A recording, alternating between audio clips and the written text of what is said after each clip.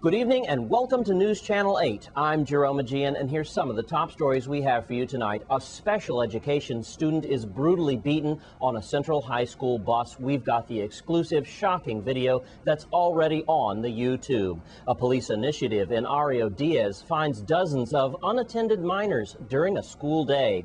And the cruise ship that almost didn't dock. These stories and more up next on News Channel 8.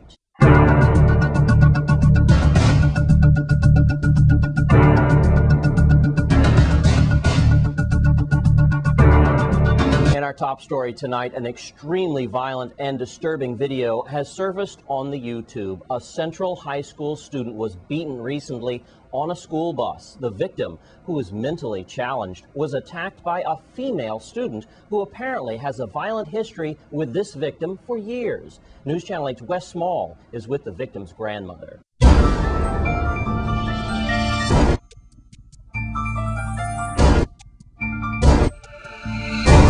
Thanks a lot, Jerome. I'm here with a concerned grandmother, and we are going to show the video in just a few seconds. Your grandson was beaten on a bus on his way to Central, on his way home. On his way to home, coming from school. What happened? Have a little girl that called Tijuana Gilbert. From the time she came here, she was living by her grandfather on the other side of my home. And she going at the same school, she going at the school at Juanita Garden. And from the time she going at Juanita Garden, she picking on David until she reached to the third school. From Juanita Garden to Elena Christian, from Elena Christian to Central High.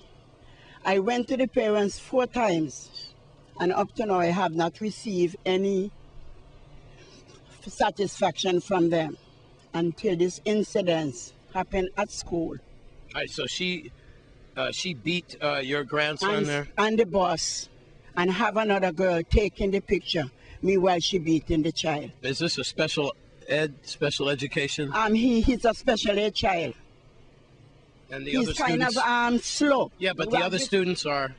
All of them, they pick on him down at the school, they hit him, they even take out their private and pay on him, till the school have to give him clothes to put on and come home here. Every Jesus Christ day, if they don't bite him, they beat him. You're telling me Central High School students urinate on your grandson? Yes, sir. Yes, because he came home with another clothes, and I asked him, what happened to your clothes? He said, 2 boys take out the private and pay on him. And he went to the office and they gave him clothes to put on. But they suspend, after the principal find out what happened, they suspended. They always do their duty as teachers. And they look out for David. But when David leaves the school and on the bus, that is the time to take advantage of him. All right, what would you like the powers that be that watch this tonight to do? I would like to do something about my grandchild, because I do not like the way they're treating him. And one of the time, if they do not stop, I believe my grandson would not come back here afternoon when he leaves from my home. And I need them to leave that child alone. If you're just joining us, a concerned grandmother, we got the video for you that he was assaulted on a bus. It's happening regularly, and now we find out he's even being urinated on by his classmates at Central. Unbelievable. With a concerned grandmother, I'm Wes Small. How are we living? For News Channel 8. Thanks, Wes, and we want to commend that grandmother on her bravery for coming forward with that interview. Police are now investigating the case very closely, and we want to keep you posted on their progress. And in other news, the Oasis of the Sea almost didn't dock on St. Thomas earlier today, all because of a dispute involving pilot boats. I'm out here on my hill, Blackbeards, and I can see the harbor, and I see 2 ships coming in. One of them is the Carnival, Liberty, and another one, and we're waiting for the Oasis and the others. And what's happened, of course, is the pilots decided to go on strike today. 5 cruise ships here.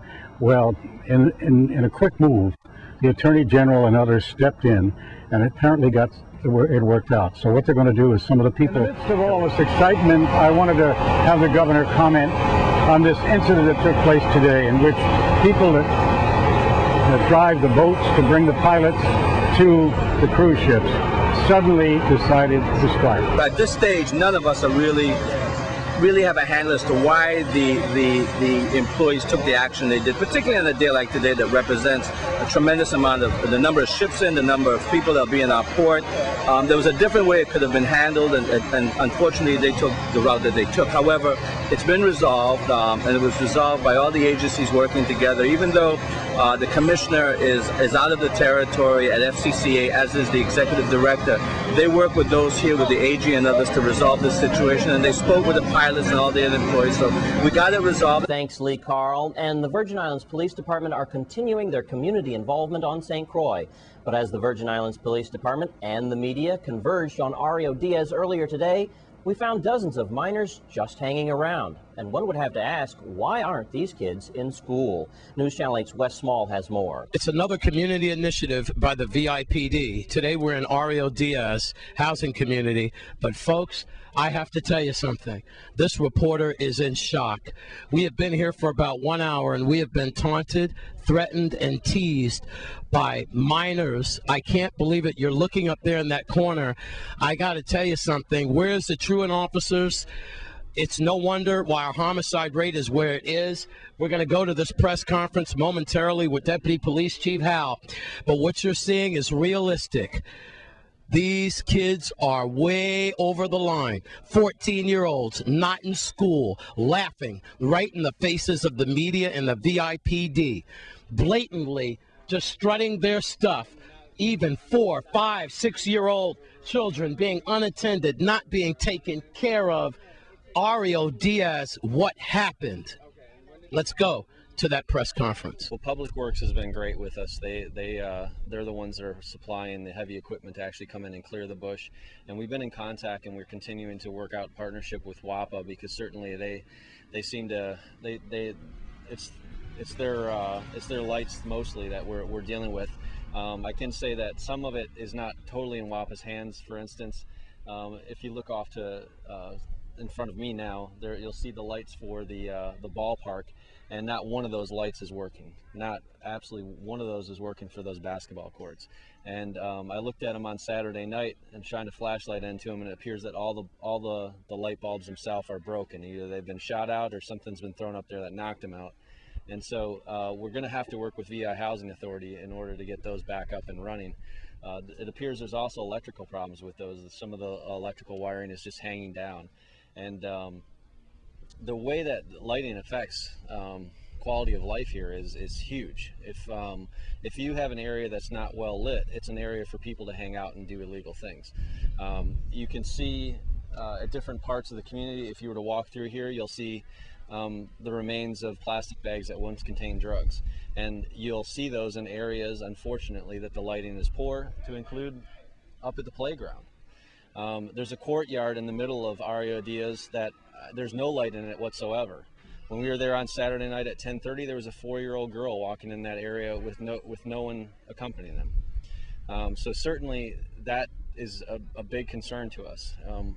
But we have to address these things one at a time. Some of them are major, some of them are not so major, but clearing the bush is a major thing, because we know that when we have discharging of shots, when we have incidents in here, that is the area that people run to. That's the area they use for cover, because it's dark and they can hide in there.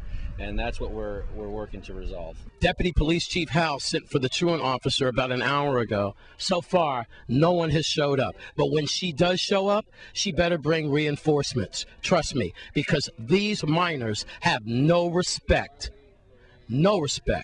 for their immediate surroundings, and certainly not for anyone in an official capacity. I think one of the crew pretty much said it good. God help us all when it comes to the housing communities on St. Croix, certainly for Ario Diaz. I'm Wes Small for News Channel 8. The Law Enforcement and Planning Commission has their own ideas when it comes to stopping crime in our territory. Here's Wes Small with Director Meredith Nielsen. Thanks a lot, Jerome. All right, we're here with Meredith Nielsen, and he is the Director of Law Enforcement Planning Commission. Mr. Nielsen, we're going to get right to it.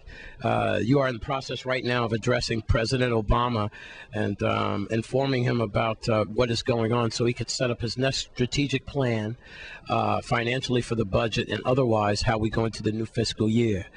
I have some disturbing news that I just told you off camera about Ariel Diaz and the minors in our territory, but you are dealing with a prevention mode, and that is really good news.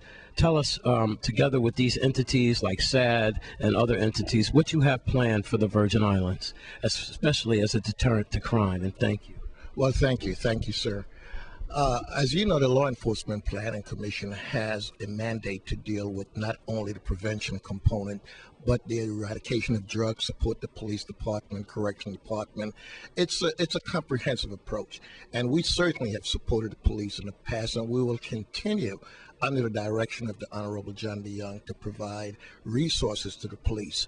But the second piece to all of this is our prevention component, and we have created a model that we call Community Comprehensive Prevention Program, CCPP.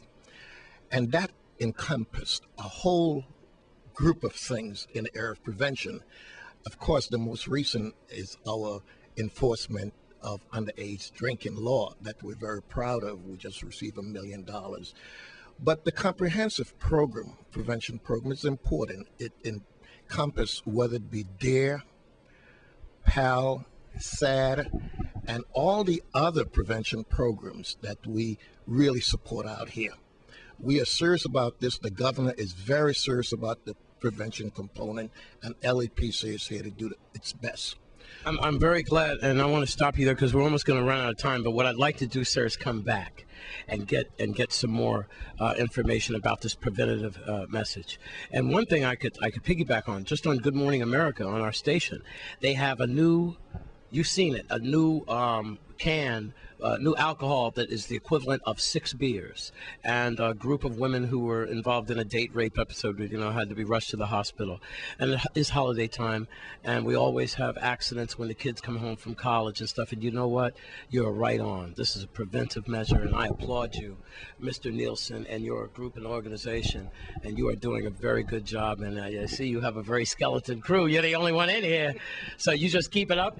Back to the letter that he is writing now to President Barack Obama, and I believe that with this man's help and his organization and a little help from the federal government, we can use that preventive measure that he used and bring the community back in our hands like it should be. Mr. Nielsen, thank you very much. Thank you. Yes, we will. At the Law Enforcement Planning Commission in Gallows Bay, I'm Wes Small for News Channel 8. Thanks, Wes Small and Meredith Nielsen. When we come back from this break, the governor's polls are surfacing. We'll check it out.